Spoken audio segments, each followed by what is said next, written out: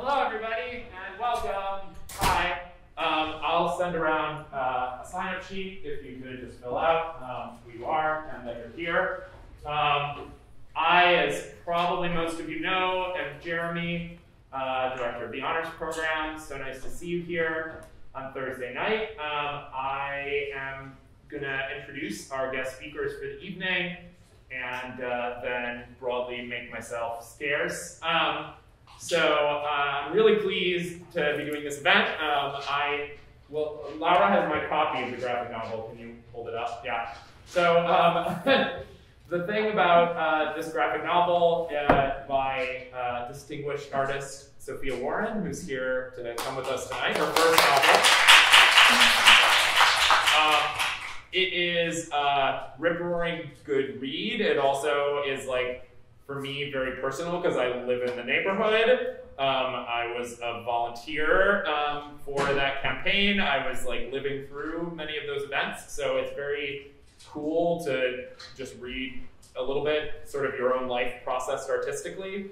It also is like, I think, a really interesting exploration about what it means for a person of, as it were, artistic bent to get involved politically in a time where it seems necessary to be involved politically. So I'm super excited for Sofia. And then I also have the pleasure to introduce Senator Julia Salazar, and welcome to her this evening.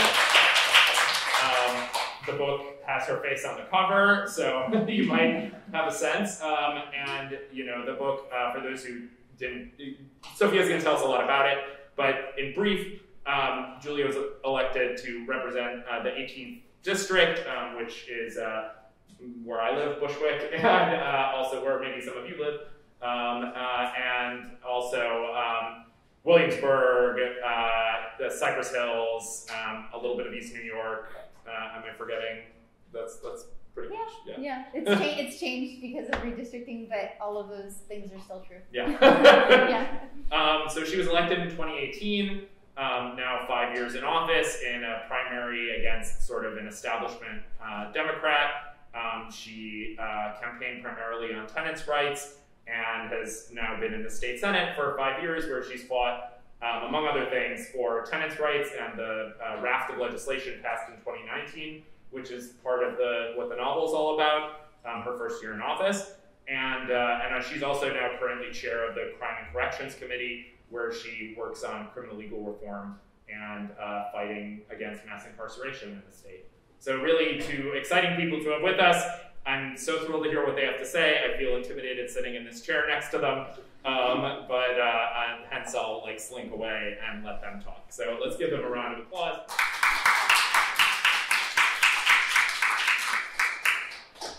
Oh, thank you. Can everybody hear me? Can you hear me better? Is this better? Better. Okay. Thank you so much for coming.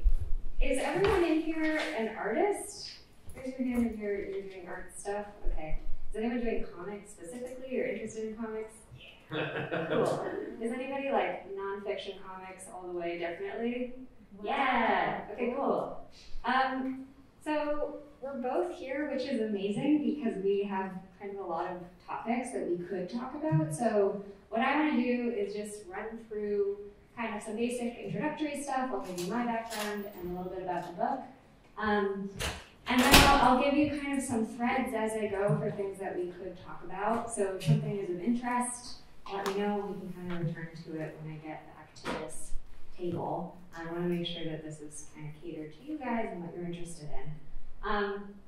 So the book is called Radical, My Year with the Socialist Senator. Here is the Socialist Senator. And this came out this summer, and for me it was about a 3-year process. This, as Jeremy said, was my first book. Before this I'd been doing animation and New Yorker cartoons, very short form comics, but at the point when I pitched this book proposal, the longest thing that I had done was the book proposal, which was about 30 pages of sample art. So this was really new for me in lots of ways, and if anything, process is interesting to you, we can talk about that in a little bit. So this book came from the fact that I also, in 2018, when this started, was living in the Bushwick area. I was technically in Ridgewood, which is 1 block over. Does anybody here live in that area? Bushwick, Williamsburg? Cool. So in 2018, when this book starts, I was reading headlines, I was feeling aggrieved about politics, but I was not necessarily sustainably involved in politics in any meaningful way or in organizing, activism, and it was something that was really a source of tension for me. I felt like I had all these ambitions about what kind of life to lead and how involved to be, but it just kind of wasn't coming to fruition. I found myself spending more time just kind of trying to make rent and figure out how to animate. And it was a point of frustration. Also around this time, these posters started showing up everywhere in my neighborhood because Julia was running for state senate. And it was this really vibrant campaign, super visible in the neighborhood, lots of people out, young folks, older folks. It was really impossible to be a part of that neighborhood and not notice this political activity. And for me, it was really motivating, and it made me really curious because I was sort of like, who are all of these people who seem to know all about state politics? I don't know anything about state politics. What am I missing? And I was also really curious about Julia. We were the same age. I was seeing her face everywhere. I felt a certain kinship to her more than I did for other politicians. And she was running this grassroots campaign as a Democratic socialist, something that I was also really curious about, but kind of unsure how to move forward with. So this is kind of where things begin, and it's this part of the narrative is in the book. When Julia won her primary, which was in the summer, I decided to reach out and see if it was possible for me to follow her around and make this book. So I sent an email to her campaign, not really knowing what to expect, and then within a matter of hours, got a response back. They were in fact interested in having a cartoonist in bed with them. So that's how this all got started. And this is kind of our first interaction. Maybe you remember this, Julia. When we met at a coffee shop, and I was expecting to have to do more legwork to convince you that this was a project worth doing, to let me kind of just have full creative control of this project and really just sit around wherever they were for some length of time. But it really did not take any convincing at all. It was a quite easy conversation.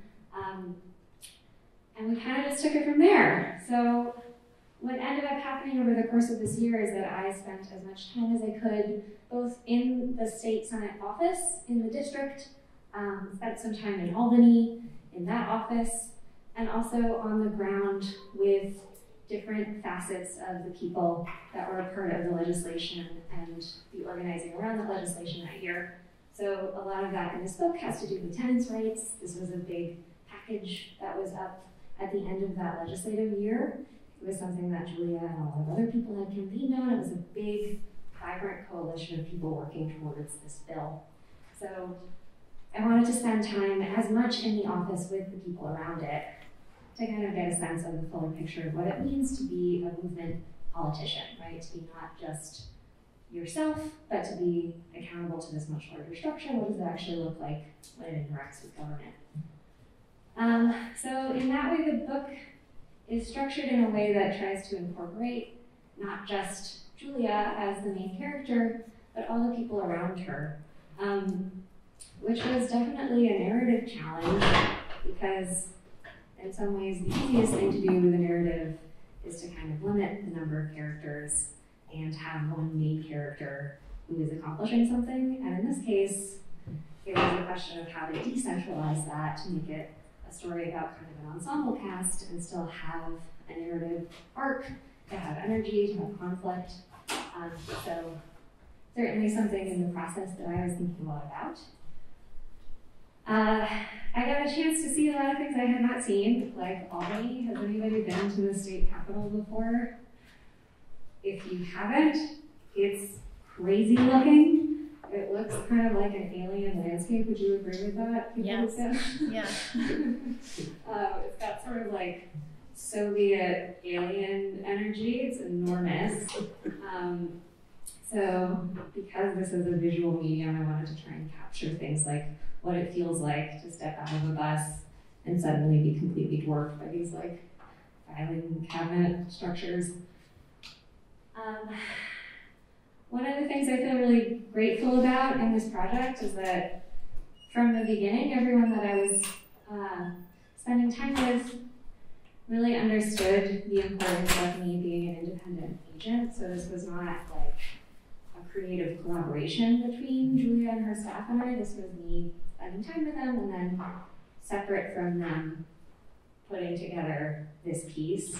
And the reason that that was important to me was that I think it gives it more value as an independent voice as opposed to this seeming like kind of an organ, a propaganda organ of the office, right? I made my own conclusions based on my time with them. And that meant building trust. So if you're a nonfiction person and you're interested in dealing with subjects, something we can certainly talk about, it meant spending a lot of time there so that we felt comfortable enough around each other that moments that were not so great, I could still be in the room for, and that no one was necessarily directly impacted by that we can talk about. We'll ask you maybe what that was like. And that was important to me to include because this book, as I imagined it, was meant to show the reality of what it is to actually enter government with these great ambitions as a socialist.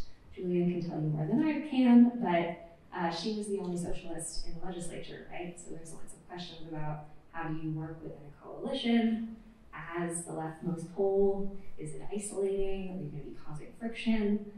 The answer was sometimes yes. So the book kind of tries to balance moments like that where I'm kind of a fly on the wall with interactions like this, which are more kind of interview style.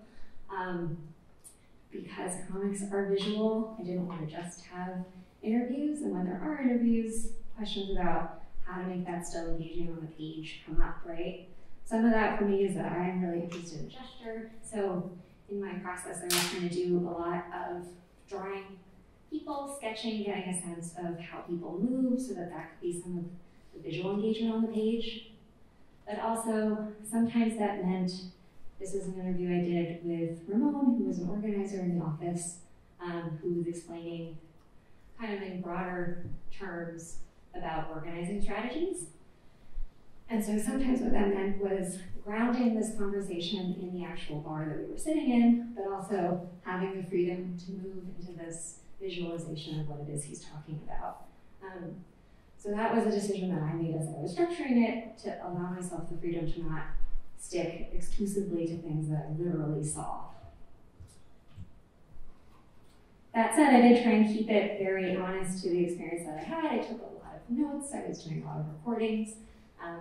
Wanted to make sure that this was not just me making things up, and last one, it was pretty obvious that what I was doing was illustrating a broader concept. So this is spending more time in Albany with people who were not in Julia's office, but were part of the organizing of the tenants movement. Here's another scene that incorporates kind of figuring out how to visualize something. In this case, that something is stress. This was kind of a tense meeting that we had around April. This was just after budget season, which is starting to happen now again, a very tense and busy time for people who are in office. And this was a staff meeting where there was a lot at stake as far as the bill that the office was trying to pass, and people had different opinions about how to make that happen. Again, important from my perspective to include these things in the book, both because it's honest and because it offers some sort of dramatic tension. So reading the book as a story.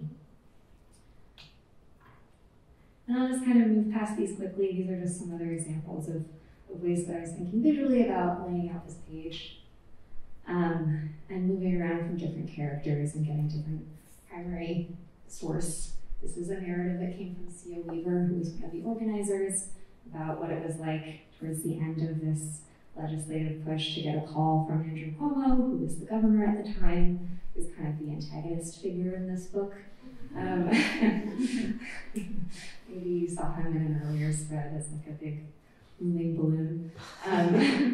So Sia gets this very intimidating call from the governor at this very crucial point in the organizing, and she makes this pretty stressed out decision to not kind of negotiate with him at all, which had a big payoff. Another spread, we can talk about the ways that I decided to like the design decisions I made to try and make this book more legible and easy to read. One of them was, for example, at the beginning of each chapter, I would do a script like this with 2 pages. And that's it for the pages, and I have some more. This is just an example of some of what I was doing at the time while I was sitting in on all these meetings and things like that, which is to have a sketchbook with me. Maybe some of you are also chronic sketchers. I suspect the answer is yes.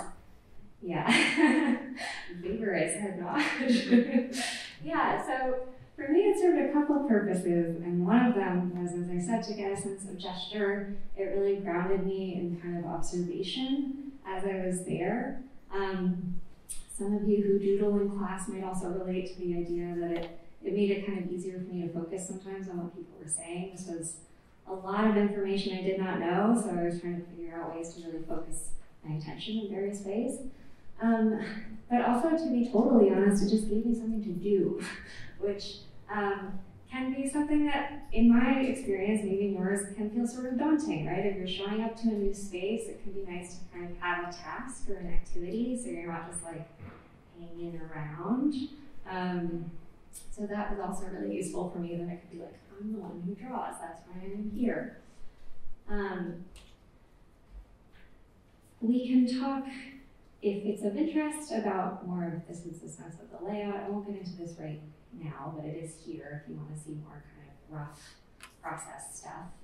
But I think maybe it makes sense to move over so we give Julia an opportunity to talk, and maybe open it up to you guys pretty soon. Does that sound okay?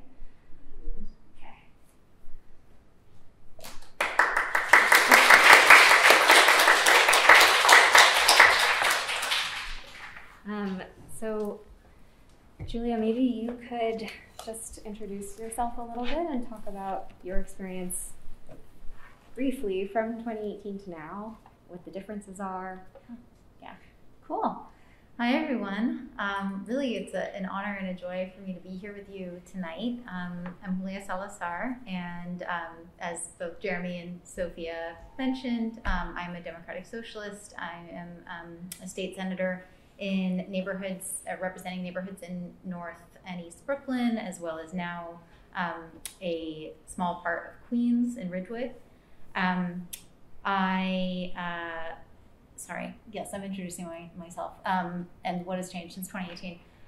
Well, actually, I do want to mention, and perhaps it's obvious, but as you look at the images on the screen and hopefully read the graphic memoir that Sofia wrote, this all took place in 2018 to 2019 before the pandemic. So it's not for aesthetic purposes that no one is wearing masks or,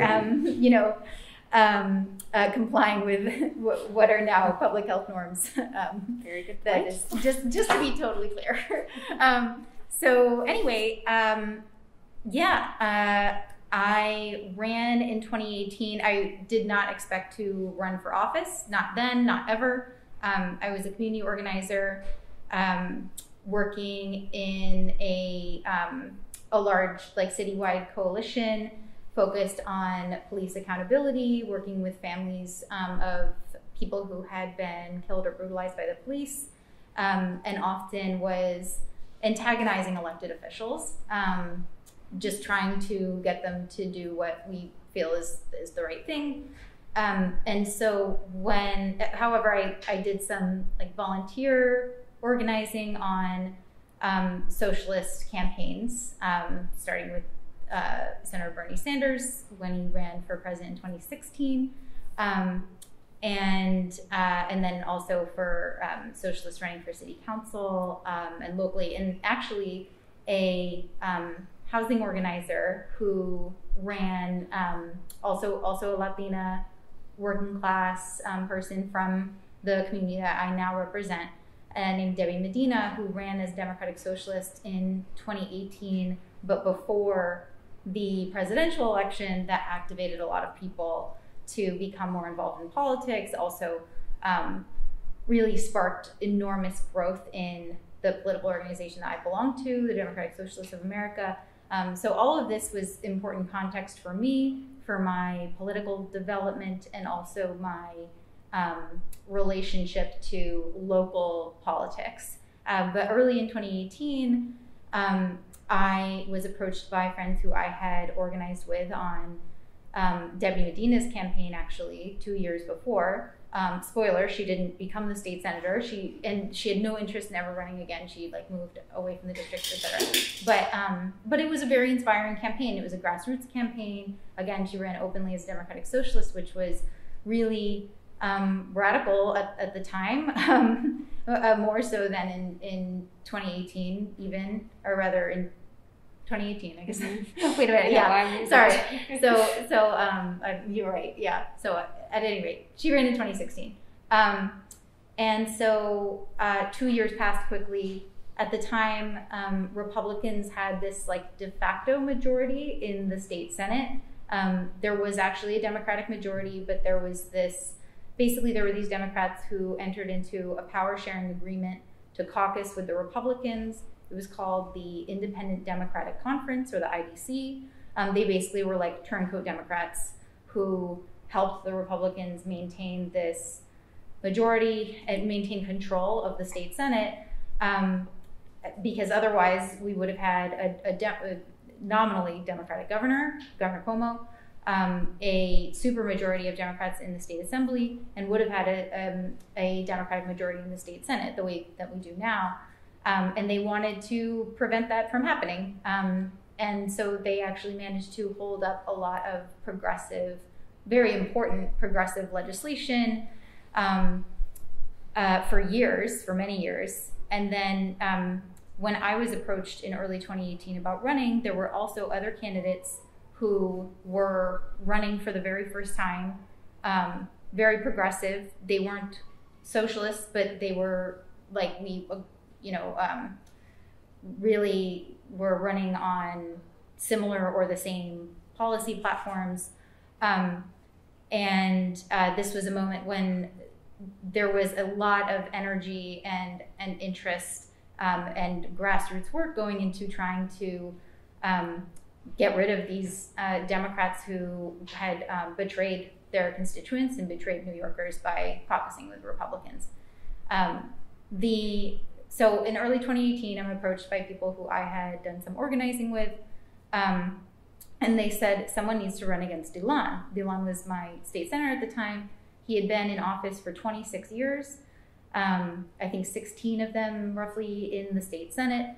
And even though he was not technically a member of the IDC, of the turncoat Democrats, he took money from this slush fund that they had. He was very much okay with the Republicans maintaining a majority, or rather maintaining control. And he also, most notably, in a district like ours, where we have seen really profound negative impacts of gentrification, a lot of people being displaced. Most notably, he had taken a ton of money, more than any sitting Democrat actually in New York State, from the real estate industry. And it was reflected in his votes and his actions, and really seen by people in our community as a betrayal of our community and the people that he was supposed to be fighting for and representing. So a friend comes to me and says, someone needs to run against Dylan. And I said, yeah, someone needs to run against Dylan. I almost hadn't thought about it for 2 years, to be honest, because the work I was doing was local, related to policing. And there wasn't a lot of interest in engaging with the state Senate because it felt so futile at the time, because of the political dynamic. So he said, someone needs to run against Dylan, and you're the candidate. And I said, absolutely not. Again, actually, I said no. a few times to my friend and then everybody else who was, conspiring with him to try to get me to run. And I there are a lot of reasons why I didn't want to run. I'm naturally introverted. My relationship to politics had been really more as antagonistic.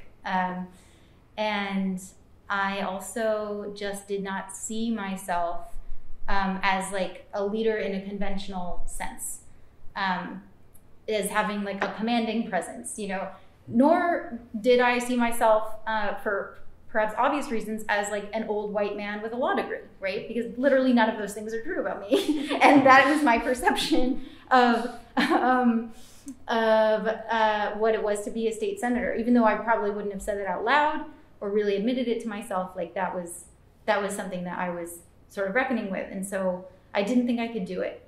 Didn't think I could afford to quit my job. But eventually I was persuaded to, because it was, again, 2018, and we knew that the following year, the rent laws were going to expire. Because at the time, the way that the legislature had set it up again and again and again was that every 4 years, the rent laws would be up for renewal. And it would come very close to a total crisis for everyone in New York who lived in rent-regulated housing. That the laws that protect people, keep people in their homes, protect them from, no-cause evictions, would suddenly, expire. And so looking at the rent laws expiring the following year, they said to me, you can't wait 2 years, because that was one thing I was saying. I said, okay, fine, like I will consider doing this in 2 years, but I'm just not ready right now. I was 27 years old. I just turned 27 and was like, look, I just feel totally unprepared to do this. I'm not the one.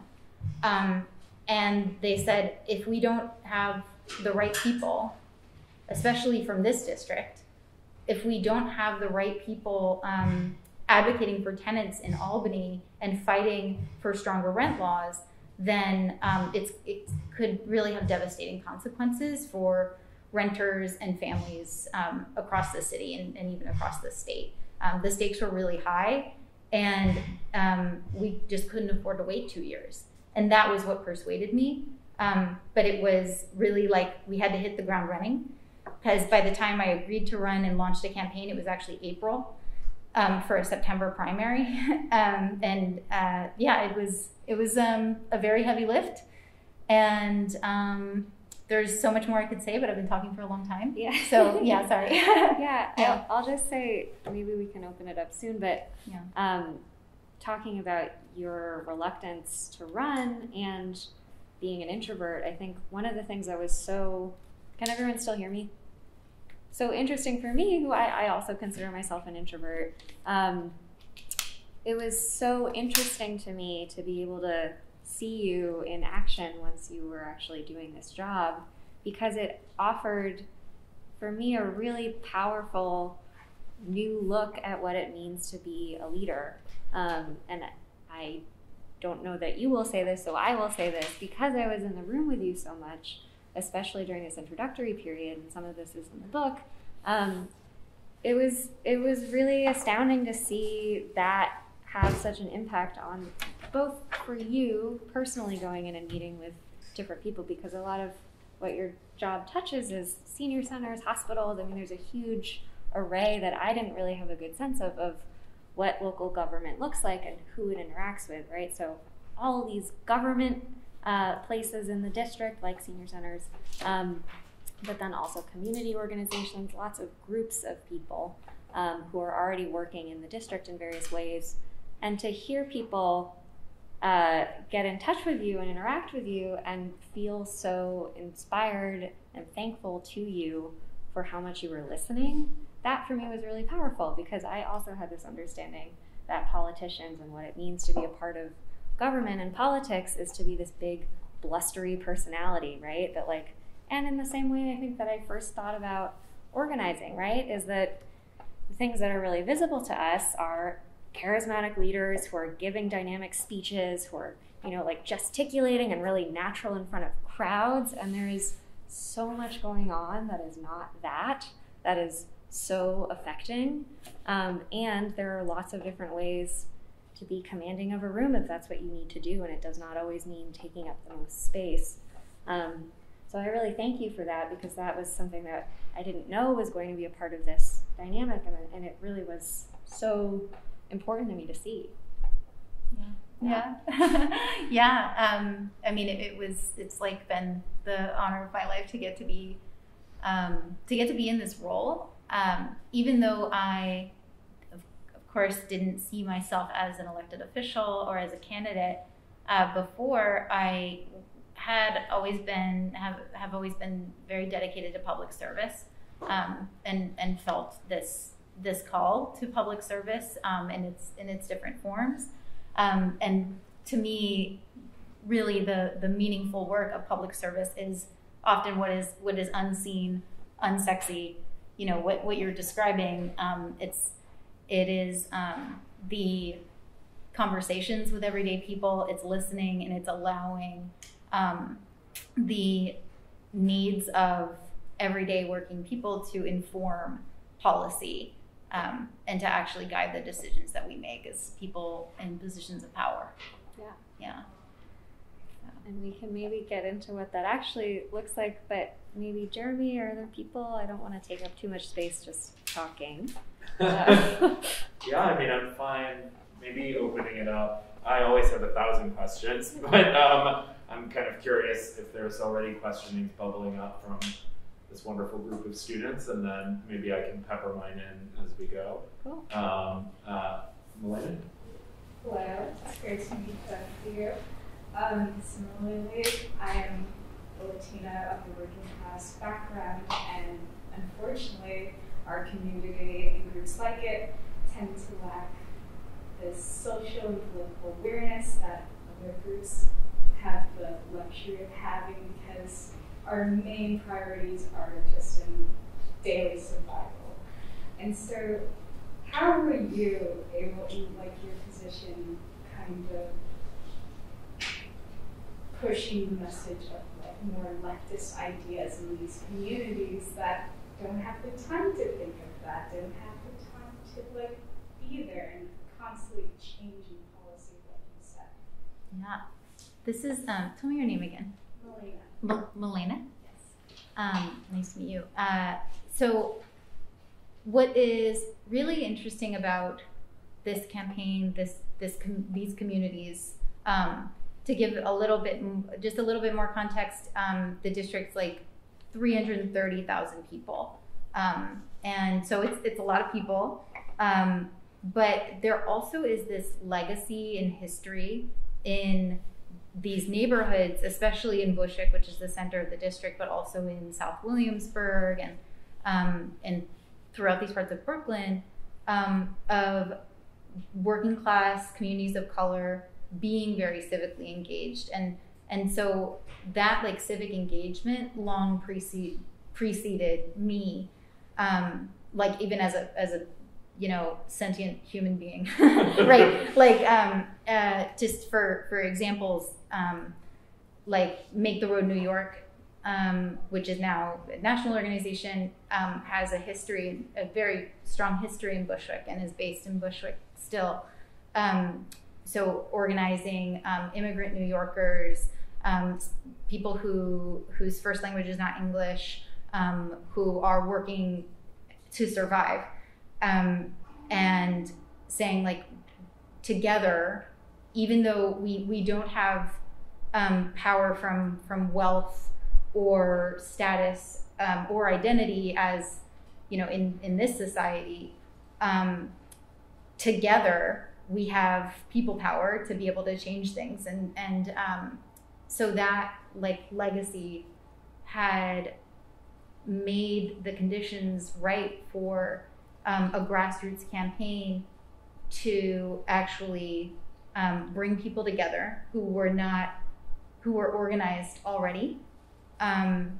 Not just Make the Road, but Los Ures, based in Williamsburg, New York Communities for Change in their Bushwick chapter, These were groups that had just been so committed to political education and empowering people to, they had been fighting against Dulan for years, actually, my predecessor. And so they were, this campaign could not possibly have been successful, and I simply never would have run, to be honest, if the conditions were not in that way, like the grassroots conditions, favorable and ready for a young democratic socialist to run and win. Because that was what we needed, right? When I say a grassroots campaign, I mean that, like, we didn't have wealth, we didn't have, still don't take any money from the for-profit real estate industry, certainly not from like the fossil fuel industry or corporations, which my opponent, like many in New York State politics, they have that in their favor, and it's much easier for them to fundraise. Without that, we needed our people. That was the only way that we were going to win. So yeah, and I think, but the last thing I'll just say about that is, we live in a capitalist society, of course. This is not news to anyone here, right? We live in a capitalist society, and in which we are systematically alienated from one another. And so it is really, in a sense, a radical act to go out and knock on people's doors and seek to have meaningful conversations with our neighbors, with total strangers, instead of going back to our, getting in our little pods and going to our little pods and back to our nuclear families and just, focusing on ourselves. Rather, it's radical for us to care about other people so much that we would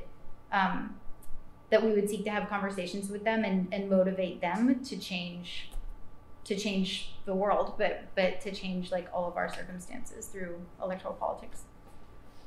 Yeah. I don't know if that answers your question. Yeah. Jessica? Hi. It's just great to hear this kind of collaborate and people come where it happens. I actually got a question, and it's also one of the projects I am doing now is to actually capture people's attention to decision-making process, because people in there's who want to get their working class, and they have so many problems in their life already, and then maybe the thing that we are running now is not their priority problem, but will really affect on their long-term interest or benefit them. But it's really hard for us to let people catch people's attention to actually say, hey, this is really important, even though I know you have so many problems. But this is really important. Can we join the meeting? Can we making decisions? We were struggling with this process, and they're wondering if you have any experience. Yeah.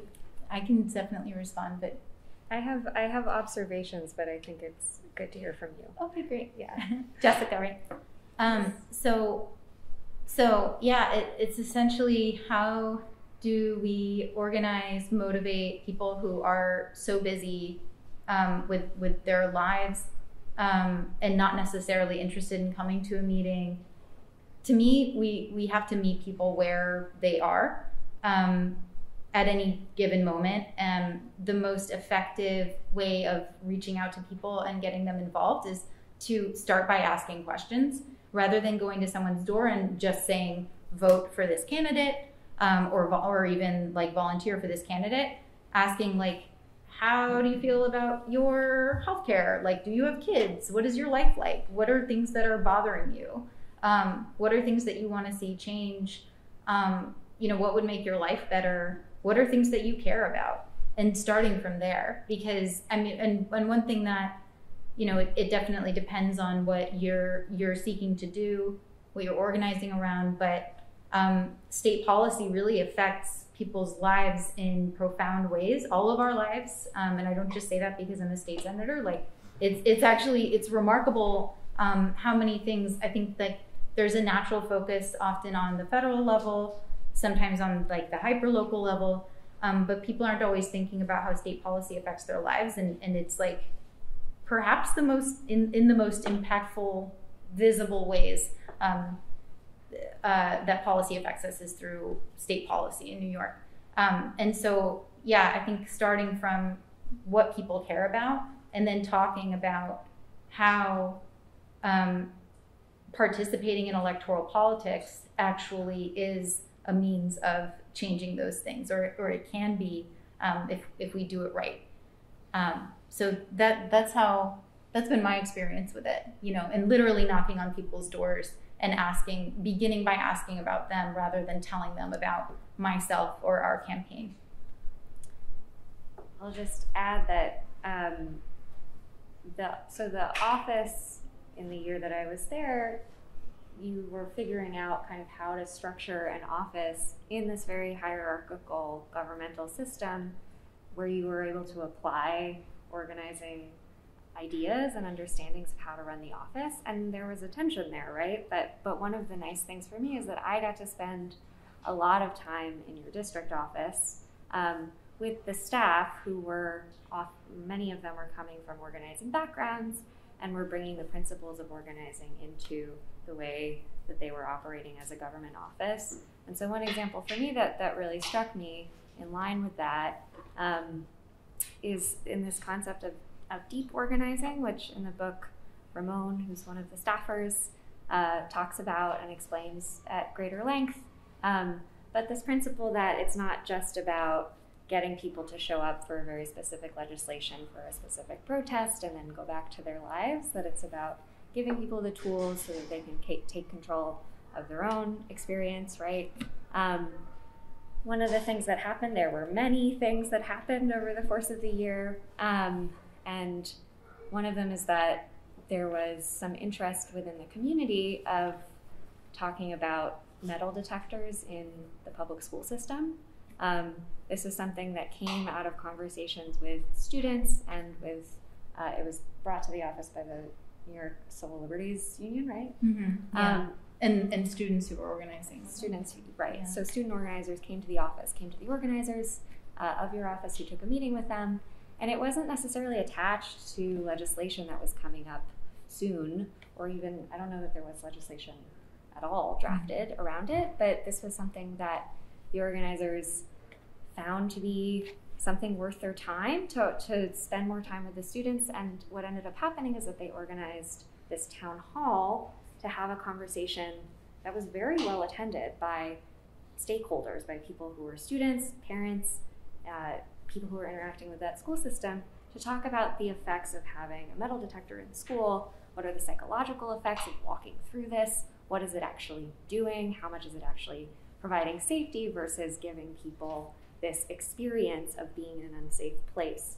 For me, it was really meaningful to see it because it was about generating conversation. It was about meeting people where they were at, like you were saying, and it built something that had long-term effects potentially with this community rather than just trying to get people to show up for something that would, have a bill and a vote and then dissipate.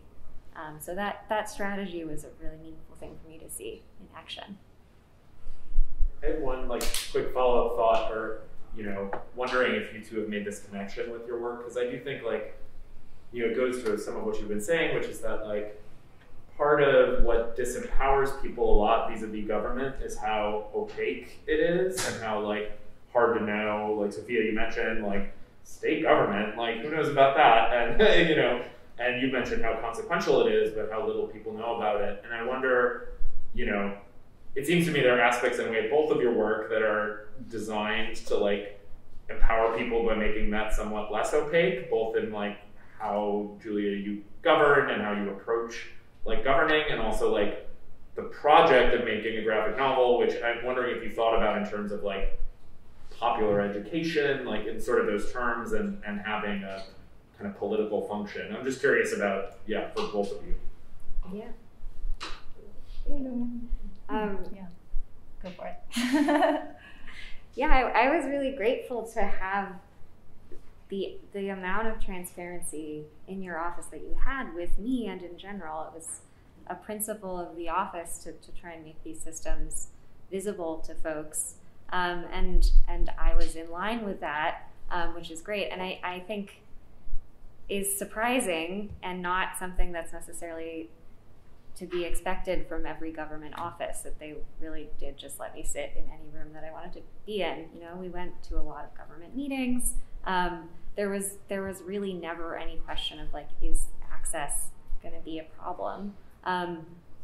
Which is dramatic. I mean, that's dramatic to say like, yes, warts and all, come in, let's see this. And it really speaks to the way that you govern. I can talk about this at any length, but for me, I think what was something I thought about a lot while I was making this book is how much information versus how much storytelling, because I'm sure as you maybe already are making projects or will make projects, it comes up a lot if you have sort of like a message or a mission or something you want to teach about how do you make it compelling, and how important is getting all that information out versus getting people sort of engaged with that subject. I really struggled with it because I wanted this to feel like an interesting read. I wanted it to feel dynamic. I wanted you to feel emotionally invested in the characters, which are me and you and the staff and the organizers.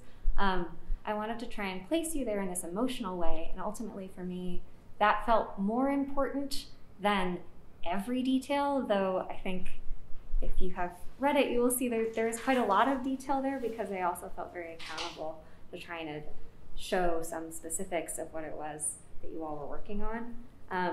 So for me, that is more kind of what the considerations were rather than the government side of things. Yeah.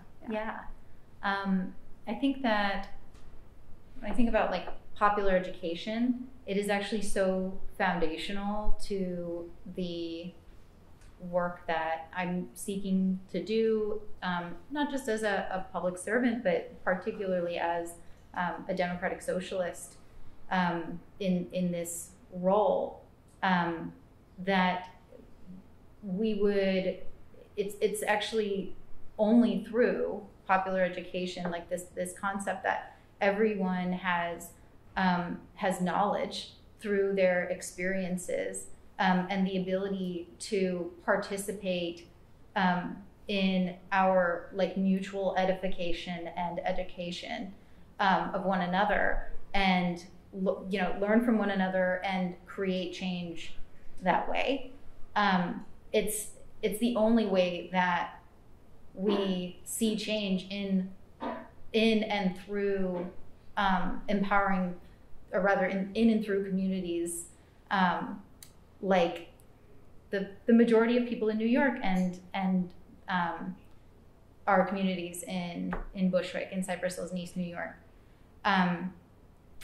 So yeah, I mean, it's just been totally foundational to the work that I do, and I feel grateful that I could bring that in, like the organizing education that I had before running for office, before becoming a senator. Bringing that into our office has been like not even just meaningful and nice, but absolutely essential.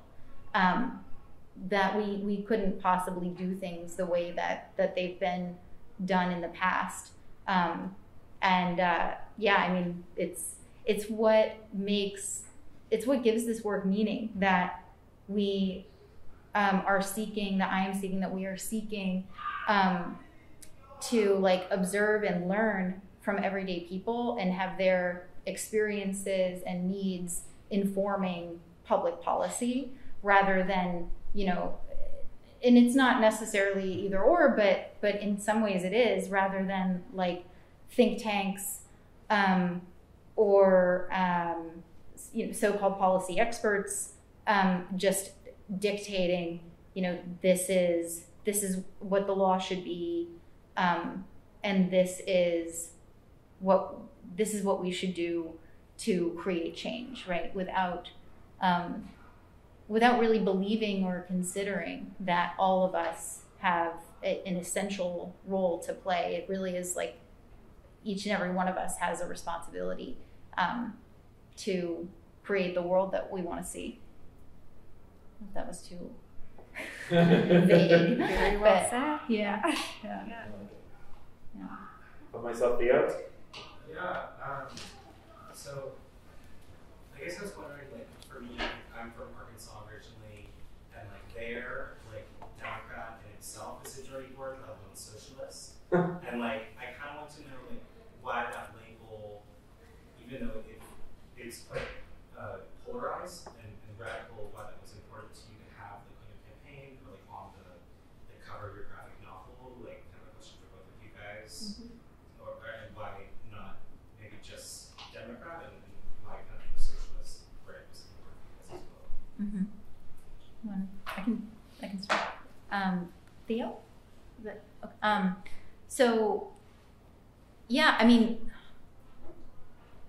I don't know how to put this gently, but I'm I wouldn't have done this if I were in Arkansas. I wouldn't have, at least not in this way. Like the project would have looked very different.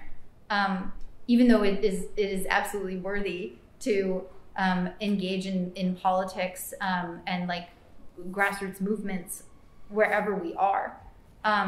But I think it would have looked different. And part of meeting people where they're at is using language that people can relate to. And when I say understand, I don't mean intellectually, right? I mean like that they can relate to. And that doesn't mean something else to them than it means to us. And I'll be honest, like, it's not as though I approach every single person in my district and say, like, hi, I'm Julia Salazar and I'm a democratic socialist, because not every single person is that's not necessarily going to be meaningful to them. Like, right, we're honest about who we are, but like, I guess like the message does matter in our ability to connect with one another. And our ability to connect with one another is infinitely more important than the labels that we put on things. But the reason it was important to me in my district is because I, living in my neighborhood, even though I haven't lived there, my whole life, I have gotten to know and had even, before running, organized in my community. And I knew that like the politics that I have as a socialist, as a democratic socialist, were shared and like popular in our community, right? But yeah, I think like in another place and time, what's most important is authentically connecting with people in a way that resonates for them and that is empowering for people, rather than saying like you have to call yourself a socialist, and like, yeah, I don't know if it wasn't very eloquent, I'm sorry, but no, it is. And it's a good question, and it's something that I thought about a lot with the title, and honestly I still go back and forth on it. I was in Arkansas with the book. I went in October for a literary festival, and you're here for the office, and this book, my hope is that it reaches beyond New York, and it has. But I went to a library conference before I was in Arkansas. I went to a conference of librarians with this book. This was in June, and there were librarians there who told me, I'm interested in this, but if I get this in my library, I'm putting my job in jeopardy. It was important to me. The title, the interest for me in the title is that, for one thing, this is part of the picture of you when I was initially interested in the campaign. Part of it was this question of like, what does it actually mean to be a socialist senator? What does it mean to govern as a socialist? What does that actually practically look like? And that was an important component of what that was. The other thing that my hope in this title in terms of what it does is that there's a passage in the book from your in-district inauguration, which is pretty early in your first session, where you talk at length about the word radical and what does it mean and what does that actually do you want to be radical? Is it accurate to say these things are radical? Should we embrace this term? And I think, this book spends a lot of time with you, with the staff, with the organizers who are doing the day-to-day work of what this means. And so my hope is that if you come into this book being like, wow, what is it? So salacious, radical, socialist. By the end of it, this is a story of like well-meaning people who care about each other and their district, who are working really hard and like doing a lot of spreadsheets and like taking buses up to Albany. It's like, is this a radical act? What does that actually mean? So the question of the word and how to apply it is interesting to me. That said, I know that it is an alienating term, and to have it travel remains a question, right? I think these words do matter, so it's good to question it. Yeah. And there's a balance of like challenging our people and connecting with people and communicating in a way that people can relate to, but also like I think what you just said, Sophia, and to Theo's question, like this is actually why, even though I know it might seem like this book is about me, it truly, and I'm not saying this with like false humility, it truly is not. And the success of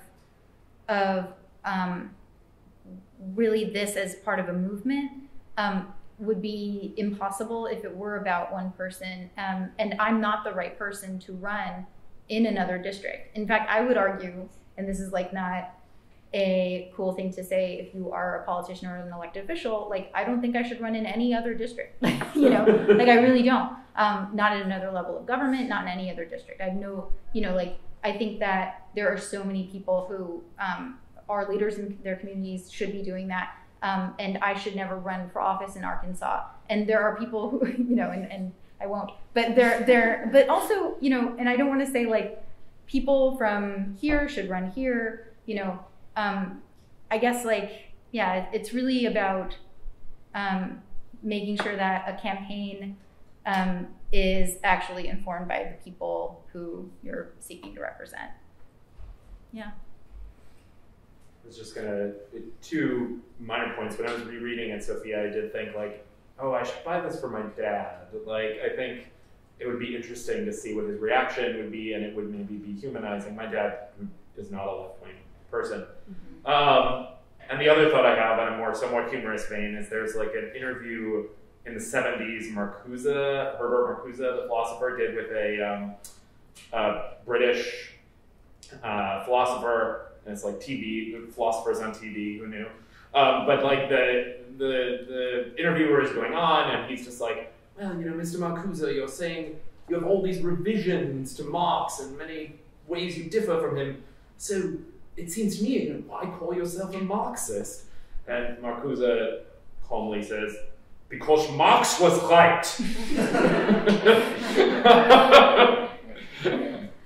Right. Yeah. No, I mean, yes, and I'm a Marxist, right? Like, actually, and so to what Sophia said, it is also just about like, this is the person running, like, yeah. So that's part of it. But also, I mean, the other side of that is like, if the decision is, well, we shouldn't say that because that's a polarizing word, then we're lending power to the fear around it, right? It's not an accurate representation of what does this word actually mean, which was so much of, as I said, the project of this book, to show, in action what that looks like. So those are, the considerations there.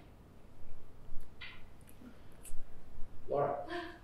Okay, so I've read like the beginning and a little bit further into how it started, and I know I wanted to dig a little bit into your process making the book. Yeah. And how it might be, it might have been obvious that Julia was the person to make it about, but at the same time, like there is distinct questions come up about like, am I writing the right So I remember that at the beginning of the book, there seemed to be some personal aspect of Julia that came into the picture when talking about what kind of candidate she was and how the journey of writing this book began. And I don't know if later in the book this questionable acts pop up again, or yeah. But my question is like, how was it to have the uncertainty of creating this narrative about a character that could have been on one side, someone like Alexandria Ocasio-Cortez, the 20-year-old Latina bartender, as well as having this uncertainty of creating this narrative around a character that have been, as well another person claiming to be an immigrant fighting for a cause, but in reality that got into their role by chance by minimizing her privileged background and claiming to be an immigrant and Jewish when she was born in Florida and raised Christian. Yeah, so there was, for me, as I said, we didn't know each other. And I also had not done this kind of project before, right? So I had all sorts of stresses around, like, what am I getting into? Who are these people, right? Like, what will this actually be like? And how will I create a story? I had no sense of, is this going to be a compelling story? I had no sense, truly, I had no agenda about, like, how am I going to portray this? I hoped, you know, I was not considering myself a democratic socialist at the time, but I was certainly intrigued by these ideas. I had some kind of discomfort around calling myself that, so I hoped that these things would be elucidated through this process. But I really went into it with a lot of skepticism because, as I said, I knew about the campaign from media and not all of it was flattering. And so the questions of what it would be like and how I would feel were a big part of, especially the early parts of this journey for me. That's also a part of why I wanted it to be independent. Not that I can imagine doing this project if I hadn't had creative control. I mean, that was something that was always important to me, and it was something we agreed on immediately. And I hope what comes through in the book, is, if you keep reading it, is that for me it was about just spending time with you, with the staff, and making my conclusions from seeing this work play out. So that's how I went into it. And I also, because the campaign was that of a movement, right? The bill of it is that Julia was representing the movement behind her. So I was really curious about, like, this is also in the book for a moment, like, what role does the individual play there, right? And how much am I going to be considering, like, personality and, like, individuals, or should I just be, like, broadening the scope to just be about movement at large, right? So all of that was at play, both as I was experiencing the year and as I was shaping it later. I hope that you'll keep reading. I don't want to give too much away, but the short version of it is just that I was there on the ground and I saw the way that the legislative office committed to their work, the way that Julia legislates, the way that she works in her community. And so that was much more important to me than any, like, given article that I read in the very beginning of the process. Yeah.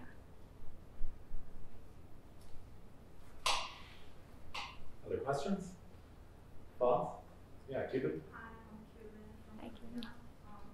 Found both of your works inspiring, and I was wondering if you two, like, achieved what you wanted, like going into, like, publishing this book and getting elected as a senator, and, like, what are your goals moving forward? If we achieved what we wanted and what our goals are moving forward. Okay. Well, mine might be smaller, so maybe I'll start. I don't know. I mean, in terms of the book, I think it's actually geared more toward you, because I didn't write, I was just like a passive participant in some ways in the book. But Yeah. do you mean for me, what I achieved with the book, and for Julia, what she achieved with running for office? Yeah. Got it. I think it achieved what I wanted, which was that I hope this book provides some insight that is honest and that reaches people who are not already politicos, who are not already necessarily deeply involved in organizing, who are curious about what it means to civically engage. Those are the people I was hoping to reach. And that what I like about books is that you can take it at your own pace. It gets to be this sort of private relationship that's removed from kind of social pressures, right? So in terms of educating yourself, I hope that it offers a mode of that is compelling because there are characters, but also has information through this experience that I'm trying to bring to you about what these things look like, organizing, government, politics in this sphere, in the leftist space. And I think that it does do that.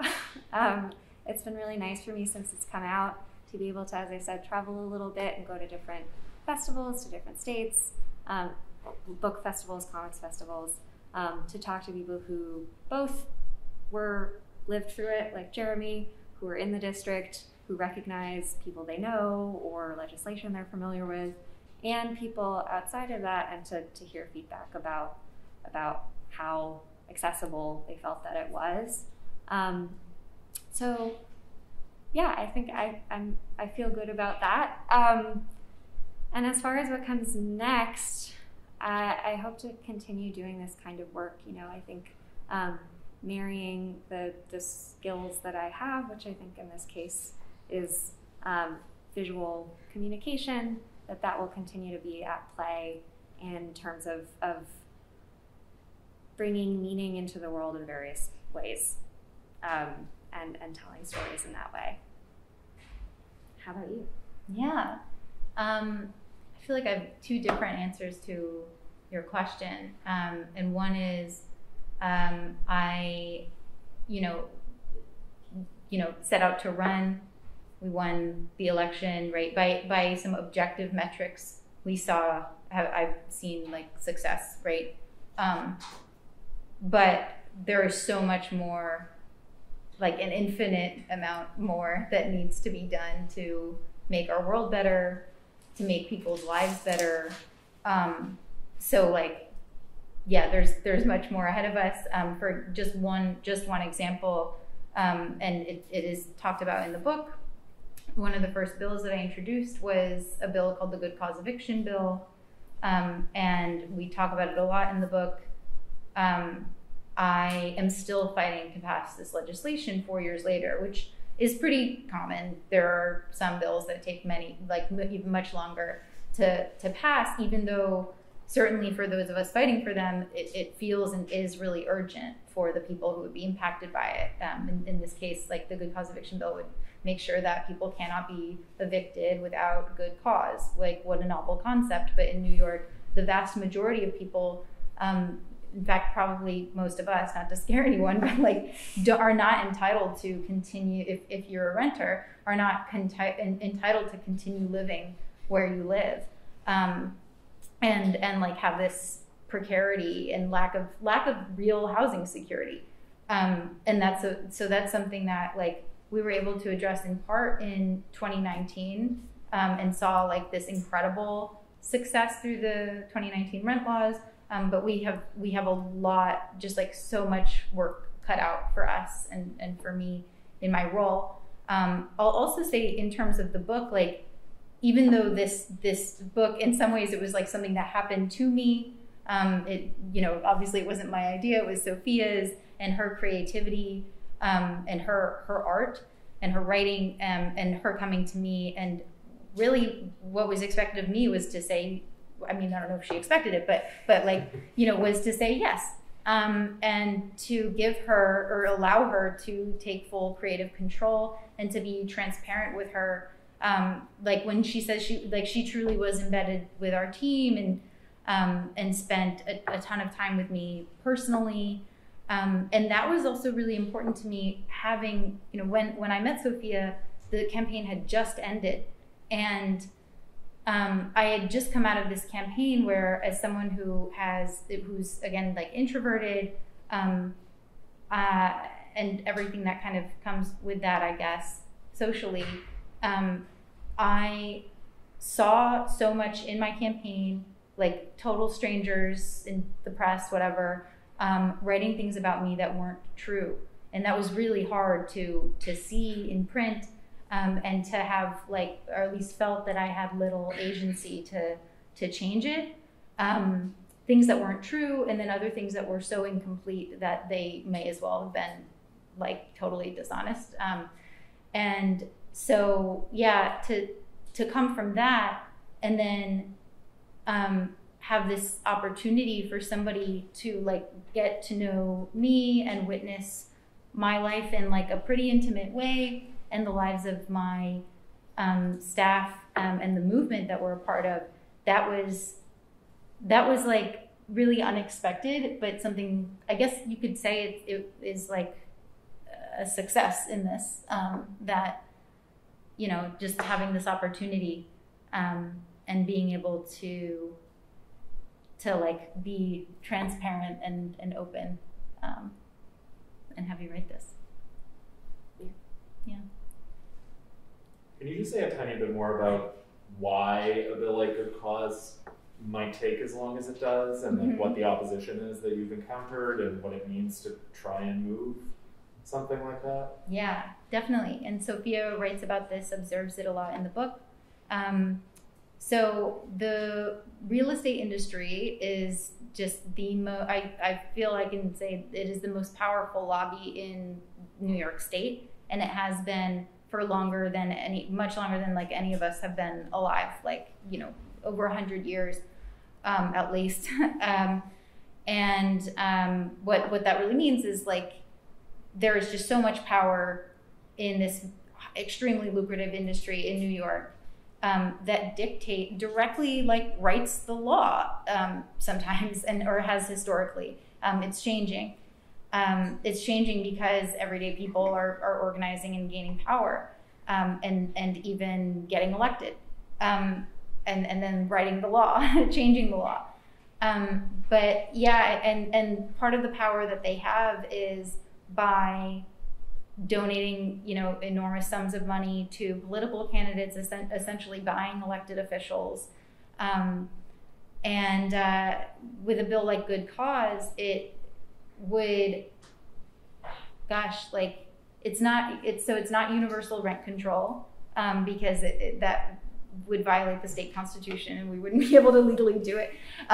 But it is the closest thing that we can do to providing, like, completely universal, truly the right for people to stay in their homes, and to, you know, like, to codify housing as a human right in the law. And so that's why it's considered sort of radical. It was new when brand new when we introduced it in 2019, whereas some of the other bills that we were fighting for, housing related bills, all of them actually, had a legislative history.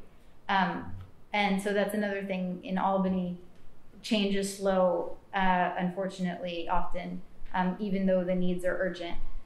And and so these are the things that are unique about the Good Cause eviction bill, both like the vast impact statewide that it would have if it were law, and just like sort of the novelty of the idea and the power of the enemy. The enemy. No, it sounds dramatic, but it's just reality. Like they really hate the bill, the real estate industry, because it, like, threatens their ability to raise the rent as high as they want. Right? It would not cap rent increases technically, but it would provide this assumption against eviction if a landlord seeks to raise the rent by an unreasonable amount, which is, you know, defined in the bill, in the law. Among other things. Yeah. I don't want to get too wonky, but some of my friends just read Carl Schmitt today, so they know friends, enemies. Yeah. Excellent. At least. Excellent. Laura? I wanted to make another question, and also, like, clarify. I didn't want to be aggressive with my previous question. I just wanted to see if maybe you will try names that were made in the print, but it's okay if it's not relevant. I'm glad that it was you and Kaumo who won. I mean, I'm really glad, especially because I'm from Colombia, so I find it very inspiring. And my last name is also Salazar. Oh, cool. So I was thinking about like following up again with Cuban's question of like what are your future plans after all this experience. I was wondering if it ever came up. And I know you said that you don't want to keep like I don't know, be elected for something else, but I was wondering if it came up, the fact came up that you may be, I don't know,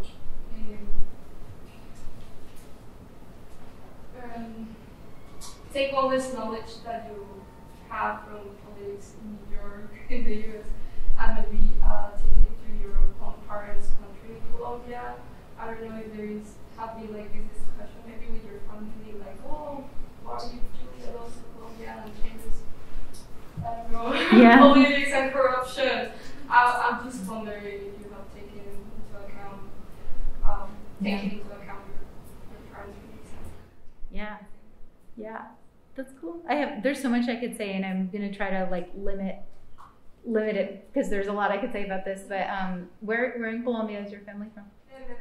Oh, okay, yeah. So my family's from Bogotá, mostly. A little bit spread out, but like mostly Bogotá. I went to Medellin for the first time in 2019, actually. On a trip with Catalina Cruz, who's from Medellin. She's in the assembly. At any rate, so the vast majority of my family still lives in Colombia. My father immigrated before I was born. And met my mom, who is not from Colombia. She's Italian, and she grew up between like New Jersey and New York. My parents actually met in New York. And they went to my father back to Colombia, but to my mom, moved to Colombia again before I was born and got married there. And I was born in Miami, in South Florida. So was my older brother, who's 2 years older than me. But we spent a lot of time in Colombia when I was a child, and continue to, like, I go every couple of years at least.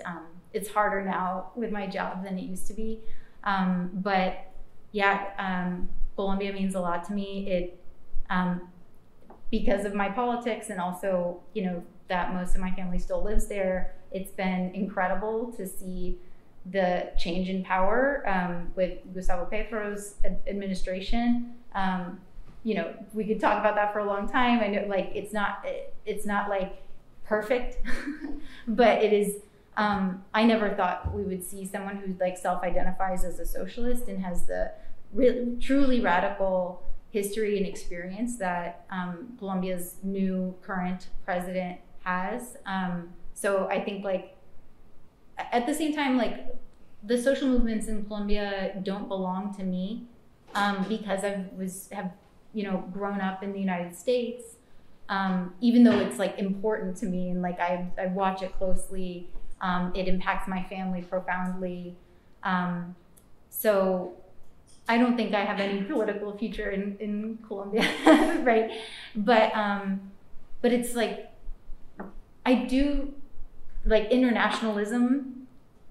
This international movement is so powerful, right?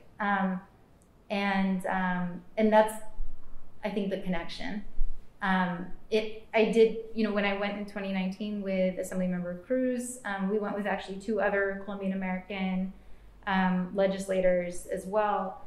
And the purpose of it was to learn from people there who are working on, like, doing climate justice work, especially indigenous communities, and try to learn from them. I think we really learned much more from them than we were able to like bring from New York, especially because we were really new legislators at the time, but perhaps that would still be the case. But yeah, anyway, I could talk about Colombia for a while, but it's kind of, I know it's like kind of alienating. Gosh, yeah, I don't know. So no political future in Colombia for me, but and like I don't have conventional political ambitions here either, right? Like I mentioned, I don't want to run for higher office, and it's not because I'm like not ambitious or and I don't care, I don't think it's important, but because like I really want to remain grounded and focused on this idea that it's kind of unique in the United States that there's so much emphasis on the individual, on the person, more than on a movement. And that has to do with our political parties, right? Like they're not real political parties. like, you know, like how many of you are really like being whatever your party registration is, like it's like really part of your identity. Yeah. So like, you know what I'm saying? Like, and that's the same for me. And I'm literally like a registered Democrat who runs on the Democratic Party line, also the Working Families Party line. But like, you know, it's just like the way our parties are set up in the United States. They are, it's kind of like, you know, the lesser of two evils, and people don't feel really like motivated by that. But so we're more motivated by like voting for an individual. There's other reasons for it too. You know, we could go on and on about that, but yeah. Anyway, I just see like a future in public service and public policy. I think other people in the political world would say it's kind of backwards that like my aspirations are to probably be someone's like legislative director, you know, when the voters eventually stop electing me to the state Senate. But at the same time, you know, I've technically been in really for like 4 years. I was elected in 2018, but came in 2019. And that's a really short period of time to create the change that we want to see. So for now, I do want to stay in the state Senate and keep running. And 2 years is very short, so I have to run like all the time in order to continue to do this job. But when I'm no longer doing it, I think I'm still going to really want to do public policy because I see the impact and the positive impact that it has on people's lives. Yeah. Yeah. Hi. So I wasn't aware this book existed until today. I had an email and thought it would be interesting, so I'm definitely going to check it out. Julia, I really admire how you entered more mainstream politics. There's some saying about the best leaders not really having a desire to lead or this ambition for power or whatever. So now that you're on the inside, so to speak, do you see there being any sort of transition to more individuals entering politics the way you have? Kind of what you're saying about the parties, do you think like your title as a Democratic Socialist, do you see there being a dissolution of the two-party system? Potentially, how could we move towards more options for everybody? And then for Sofia, as young artists, what advice would you have to us to bring more political meaning in forward and becoming more involved? Yeah. Do you want to start? Because I've been talking a lot. Sure. Yeah, I touched on this a little about how much overt political content, you know, with this book, I wanted it to be informative, and the shape that it took was to have that kind of educational purpose be pretty obvious in it. It is a story, but it will tell you a lot through the action of the story about government, about organizing. I don't think that all of my work will have that overt, like a mission statement. And I think that that's okay. I think over the course of this project, though that continues to be something that I see as a real power that people working in visual and narrative media have, which is that we have this tool of communication that potentially people can access from so many different ways, and they might get their information in other ways. That there's also real value in joy and in connection, and that making work that is not expressly like the hammer of here is how to do something, like that there's also real value in that. You know, beyond this book, a lot of the work that I do is humor work. I think I really, especially in my earlier career, I was like, well, that's not meaningful work. That's sort of what led me to this project in the first place, was I want my work to be meaningful. I want to engage with my interests and my politics in the work that I'm doing.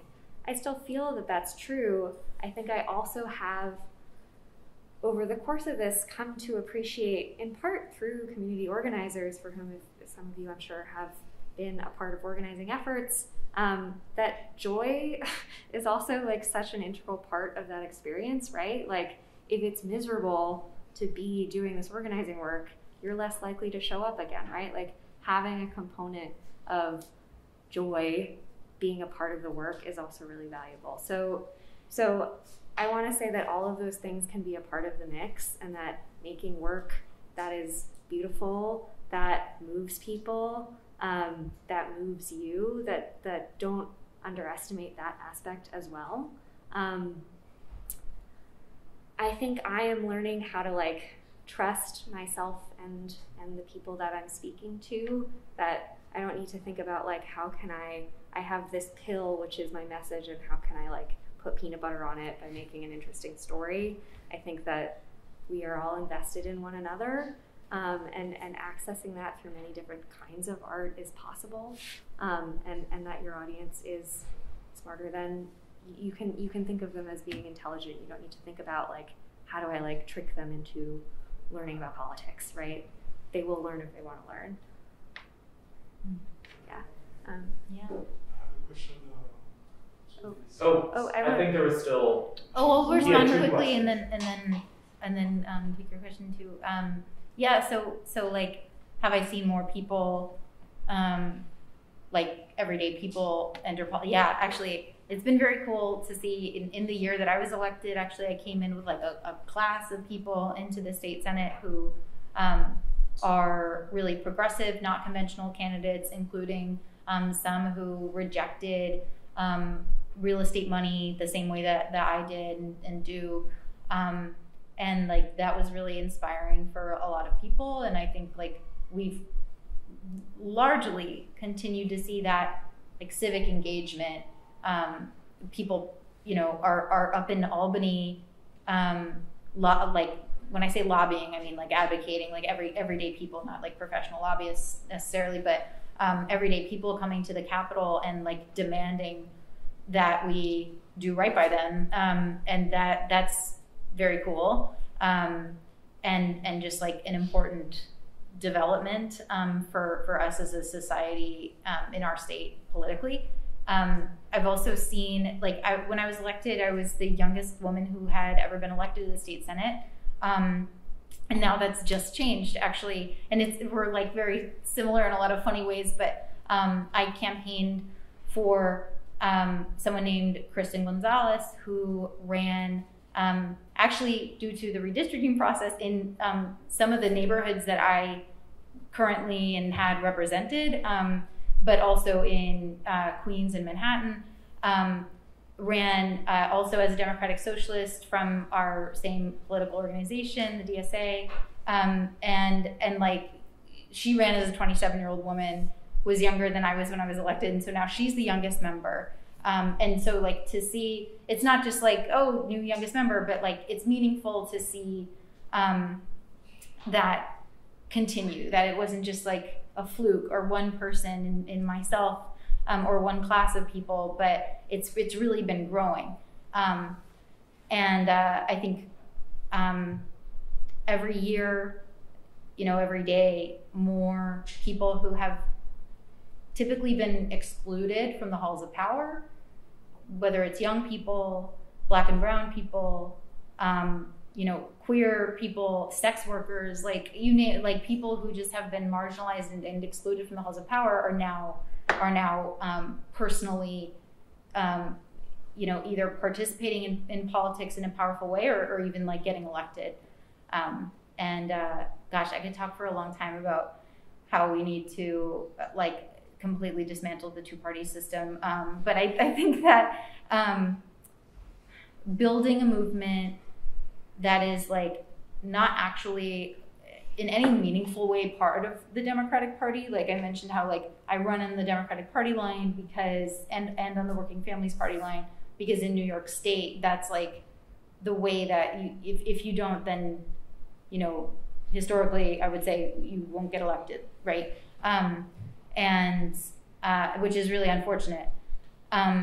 But even as we like nominally are part of the party, we're really not, and we're building this movement. For me, it's through the DSA that is completely independent of and actually like rejects the institution of the Democratic Party, and building it so that we, you know, won't rely on the two-party system anymore. And there are even people who are not, who maybe they're not Democratic Socialists, or maybe they're just not like really engaged in politics in this same way, but they're very rightly disillusioned with both of the major political parties, and they are like eager to build something beyond it. So I'm hopeful. I think it'll take time, but unfortunately, but I'm seeing progress toward that.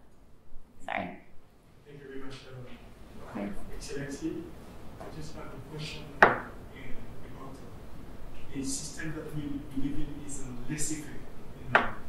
In the subject about the industry of real estate that you're talking about, people have a choice to rent with any real estate component of the real estate agency of the when they increase the rent or try to evict what the politics as the leader you are, you do for the people to get back in their rights.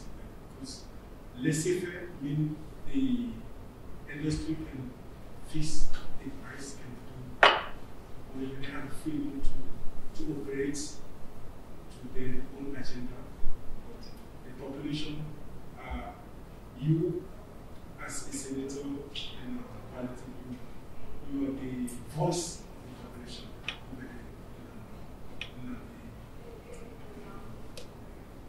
the policy to lead between the industry and the people. What is huge action exactly in this? Yeah. Yeah. So I'm someone who sees my role, certainly because of my political orientation as a socialist, but also just as someone who's in government. It's funny. So I have, of course, Republican colleagues and people who have very different ideology than I do. And I often am wondering why they are in government, because they seem to really hate government so much and think that government should have nothing to do with people's lives, which is not, that uncommon in this society and in a capitalist system. It's as you said, laissez-faire, even though as you know, there is regulation in our system, but largely industry, it's not, I certainly don't think it's sufficiently regulated, right? Clearly. And so I personally think there are other ways for us to create change, but in my role, I naturally am really focused on how we can create change through the government. And even though again, it's not the only way for us to create change in our society. And so that, in that way, I want to see the housing industry regulated, actually regulated, and the regulations enforced. And so right now, really in the scheme of things, in the context of our city and our state, very few people live in regulated housing. We have public housing, we have rent stabilized housing, but it's not actually a lot.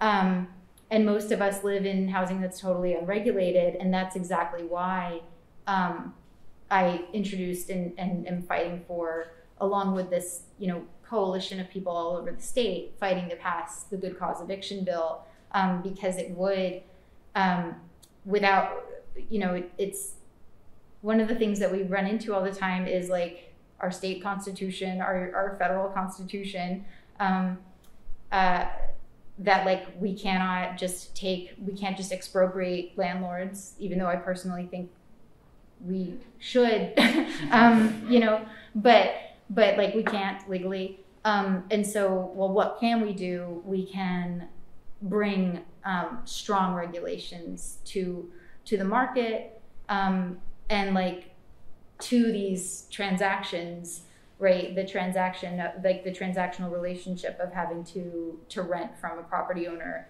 that it won't just be laissez-faire, like, you know, there's nothing you can do. The property owner has all of the power and can just kick you out, but rather that, you know, ideally all housing would be regulated. Like, you know, it's housing. This is like, it sounds so crazy to a lot of people who I work with every day. But I don't think it's crazy. I think like it's totally reasonable. Yeah, I could go on and on about it, but yeah, like that's exactly what motivates me, not just in housing policy, but in other areas of policy. Like we can't just, it's barbaric really to just leave things the way they are and not intervene is the way I feel, you know? I think that might be a good note to end on.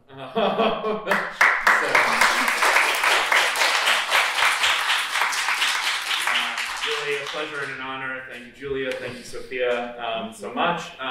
Just brief announcement time, which is our last 2 lectures of the semester. The next one is March the 20th.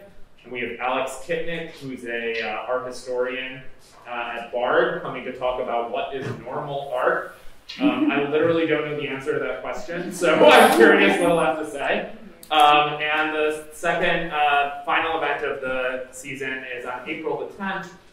We have an organizer and also a theater artist from who's worked for many years in Appalachia and the coal fields there, has just come out with a 2-volume series of political plays from organizing there and in the Bronx. And so the books are just coming out. He's going to be joined by a community organizer, theater artist from the Bronx as well.